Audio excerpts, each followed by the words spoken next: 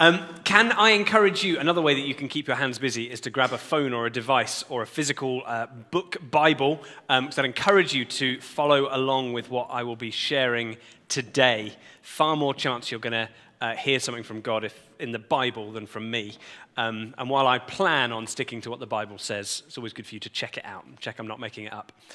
So can I start by asking you, what is wrong with the picture behind me? I will in a moment give you an opportunity to shout it out and look all clever. But for a moment, if you just have a think about what's wrong with it. Answers I had in the 8:45 gathering today, which are not the correct answer. It is a left-hand drive car instead of a right-hand drive car. I don't feel it's my place to decree that that is wrong. It is different, but it's not wrong. It is also, clearly this is a picture taken in France, because if you can look closely enough at the writing on the little Christmas tree thing, it is written in French. That is also not wrong, it's just different.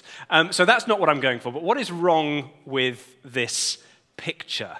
Does anyone think they know what is wrong with this picture?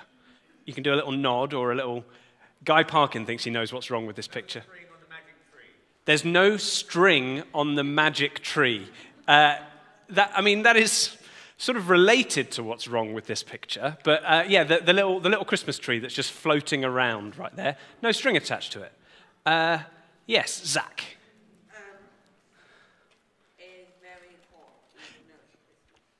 So it's clearly not taken this time of year because it's very sunny and looks very nice. Miri, do you think you know? Go on. There is no rear view mirror. Guy, you were so close. There's no string, but you've got to ask, what would it even be attached to if there were string? That's right. I have very cleverly taken out the rear view mirror from this picture. It is just a picture of someone driving, and they're looking forward, and they can see everything that's ahead of them, although they're slightly obscured by the little Christmas tree, which is hanging far too low. They can see everything that's going ahead of them, but they have no thought for what is behind them, because this is missing. And at this time of year, when we are looking back and we're looking forwards, we're looking back over all the things that 2021 held. I don't know if you wrote a 2021 year in review social media post. I know a lot of people have, of highlights or things that have happened or good things or tricky things, or sort of what's been going on in my life kind of thing. And a lot of people have been sharing their aspirations or their hopes or their dreams or their resolutions for 2022.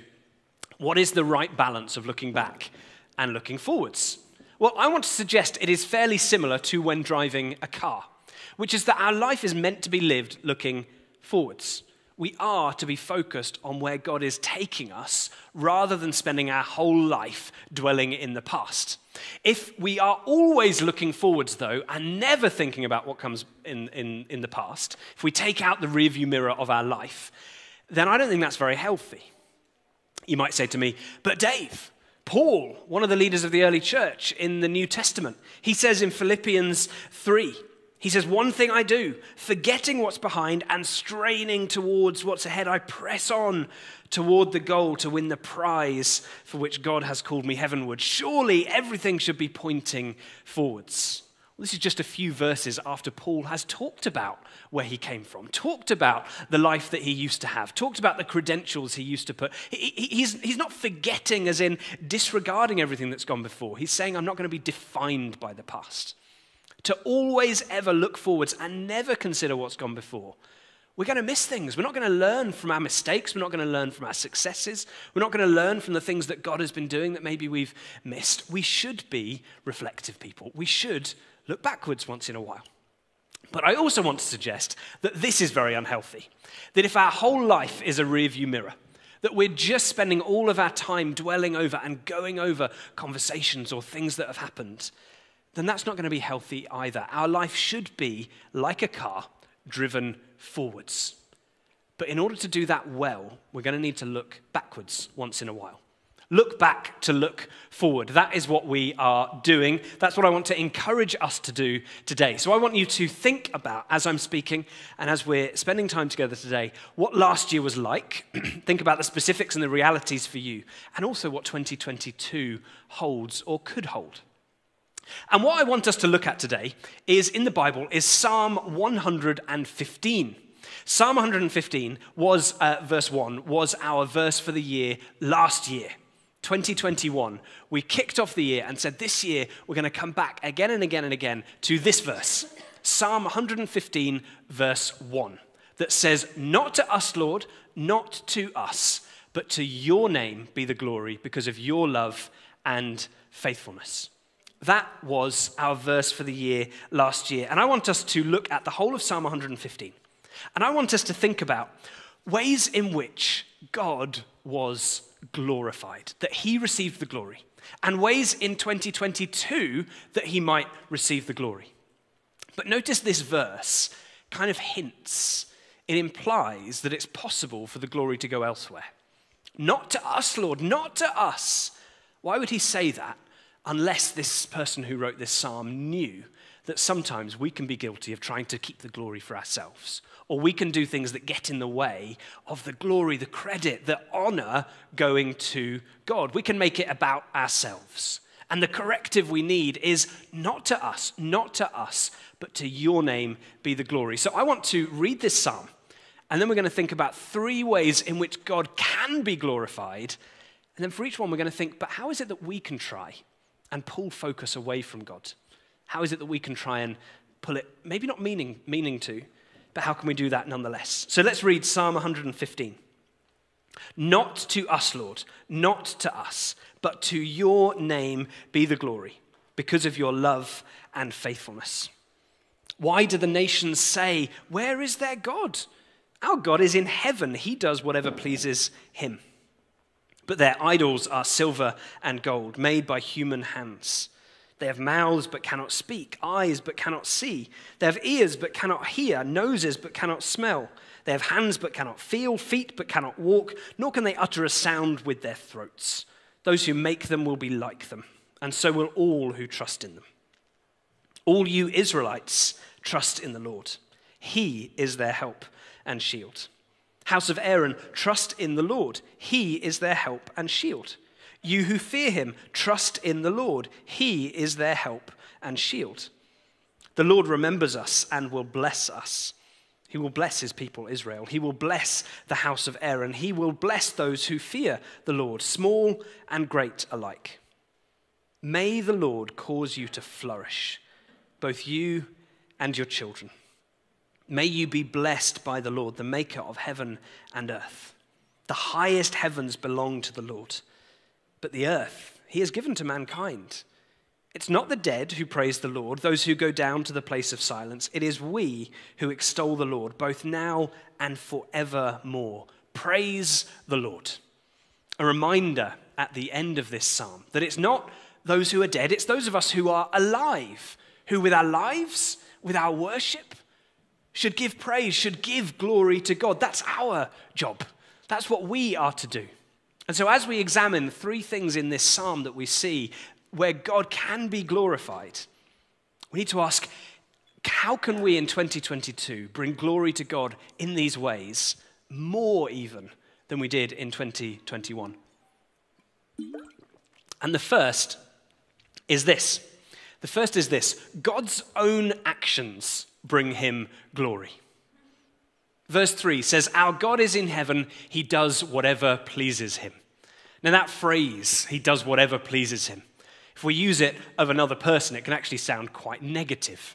Oh, he does whatever he fancies, he does whatever he pleases. She does whatever she likes with no thought for anyone else. That kind of sentiment towards another human being is sort of, they're unaccountable, they don't play by the rules, they do whatever they like without thinking how it might impact other people. It's not a positive character trait that a person could have. That's not what this verse means about God. Our God is in heaven, he does whatever pleases him. This is in contrast to those idols that this psalm talks about. Those idols that have been made by human hands, these carved statues would have been what they were like in the day, made of wood or stone or bronze or gold. And all of these things, we have a list of things that they have, but things that they can't do. They have a nose, but they can't smell. They have hands, but they can't feel. They have feet, but they can't walk around. In other words, they may look the part, but they're useless. They can't do anything. And in contrast to that, our God in heaven, he does.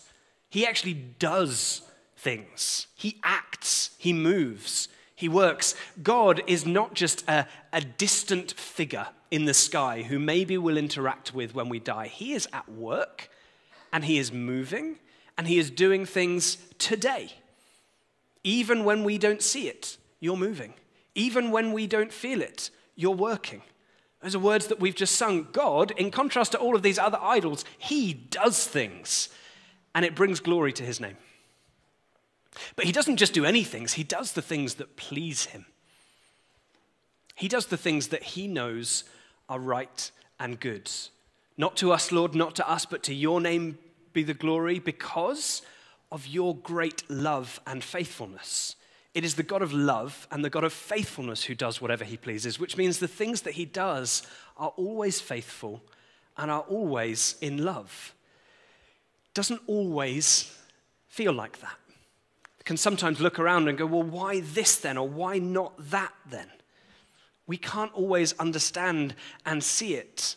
But one of the things that we can do that brings glory to God is we can trust that what he does is good. We can believe in his intentions even when we don't understand them. We can believe and trust in his goodness even when we don't understand it or we don't see it. If we were trying to take the glory to ourselves, we would be placing the onus on us to achieve everything, to do everything, to make it all about us. Glory to God means saying, God, you are at work, and I'm going to join you where you are, instead of expecting you to join me where I am. That's the first one. God is at work, and when we join with him, that honors him. That brings him glory instead of keeping it for ourselves. The second thing is that our trust and faith in him bring him glory. A couple of verses later, we read, all you Israelites, trust in the Lord. He is their help and shield. House of Aaron, trust in the Lord. He is their help and shield. You who fear him, trust in the Lord. He is their help and shield. Talks about these three groups, Israelites, house of Aaron, and all who fear God. The Israelites are all the people of God, all the people of Israel. The house of Aaron is the sort of the priestly house within Israel. And finally, all those who fear him, even those who aren't part of the people group of Israel, but who have joined in worship of God and in trust towards God, they're part of it as well. For me, that includes me. I'm part of those other peoples who have joined in worship of the God of Israel and the God of the Bible and the God revealed in Jesus. This is casting the net wide. Everyone can trust in him. And this psalm that starts off and is all about God being glorified speaks of our trust in God as part of that. We can trust in this psalm either in the God who is in heaven and does what he pleases, or we can trust in these mute and motionless and blind idols, these statues. Now, in our day and age, in our world, we don't tend to have those sorts of idols, those statues that we've made and crafted, and then we bow down and worship thinking that it's some kind of lucky talisman that'll keep us safe. No, we don't have that. We're more evolved than that, which means we have more evolved idols. We have more complex idols. It's not that we've got rid of them, it's just that we've changed them. They look a bit different. We have the idols of our own success. We trust that. I've been successful up till now. I've risen up the ranks up till now, so I can trust that I'll continue going. No, not to us, Lord, not to us, but to your name be the glory. I need to trust in you, not in my own success. We trust in the health of our bank balance and the wealth that we've accumulated. All of these are good things, but they're not God things. Our wealth is fickle. Our wealth is ultimately something that we've made, we've created, and we might think that it gives us security, but it doesn't. It doesn't buy us an extra minute of life. It doesn't buy us security. It doesn't ultimately buy us joy. It might buy us some fleeting happiness once in a while, but that's not worth building our life upon. All of these things that we can trust in, that we can love in ways that we should trust and love God. See, when we choose to trust in God, it brings glory to him, because what it's saying is, we're saying, it's not about me, it's not about what I can achieve, it's not about what I can do, it's going to be all about you, and I'm going to throw myself on you. For the situations you're facing, the good ones and the bad ones, the easy ones and the tough ones, trust in God. It brings glory to him, and it will ultimately bring peace to you. Or we can choose to trust in all of these other things, which will not bring glory to God. Because we're saying, I don't need you, God, I've got this thing instead. And it won't bring you peace, because it won't be as strong as God, and it won't be as solid as God. So how can we bring glory to God more next year than we did last year? We can look for him being at work more and choose to get involved because God does things and it brings him glory, and we can choose to trust him more. That's not an easy thing. It's an easy thing to say. It's a difficult thing to do. But could you set your sails for this next year to say, I'm going to build a rhythm and a habit of trusting God. Whatever happens, I'm going to bring it to him first. Whatever I'm facing, I'm going to choose him first.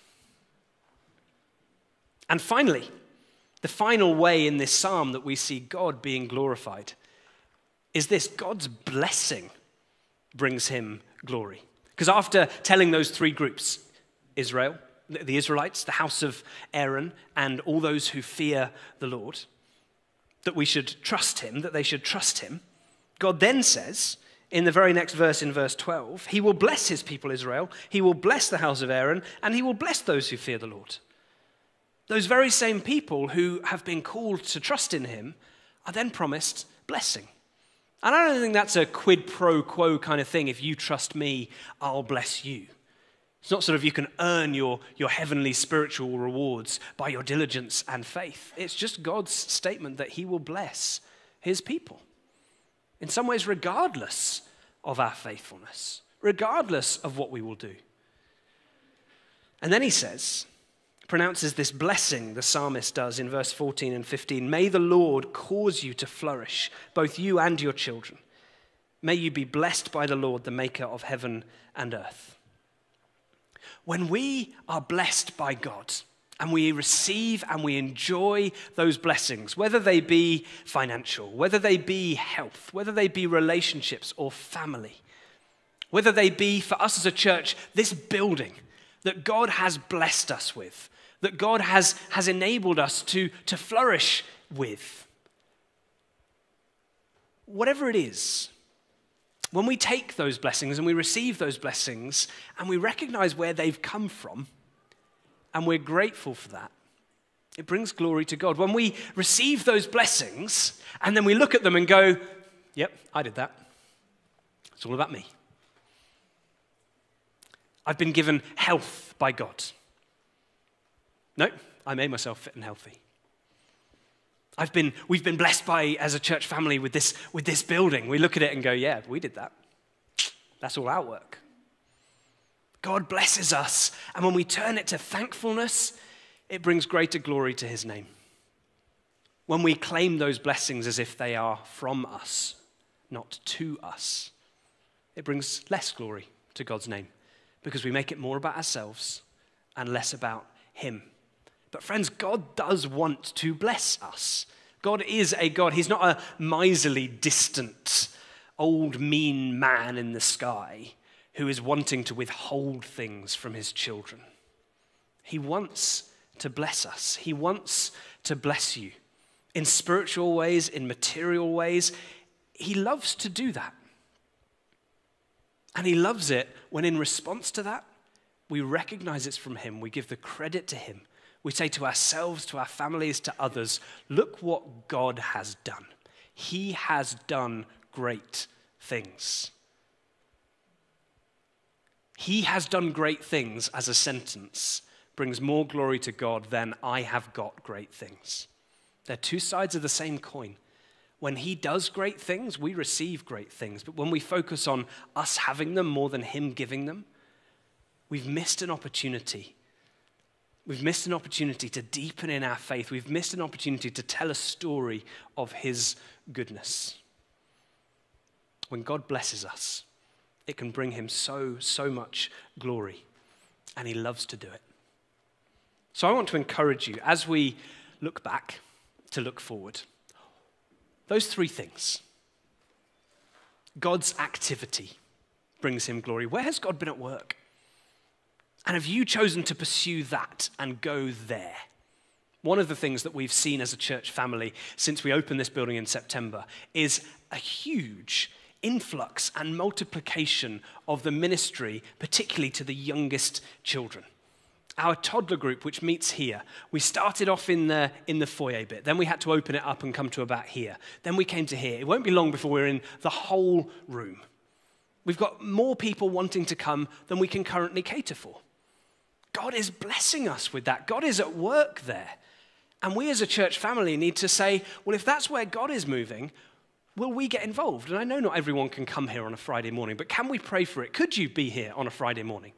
Either to interact with parents or to help with some of the practical things that are going on. Because when God is at work somewhere, which he always is, then when we choose to get involved there and choose to partner with him there, we can expect to be part of something that he's blessing, and we can expect to enjoy it, and we can expect that glory will be brought to him because we're saying, God, I'm going to get on board in your plans instead of only ever asking you to get on board with mine.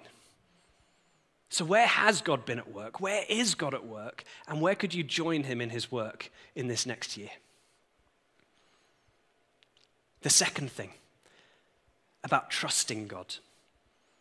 What's your level of trust been in God during 2021? A little bit shaky?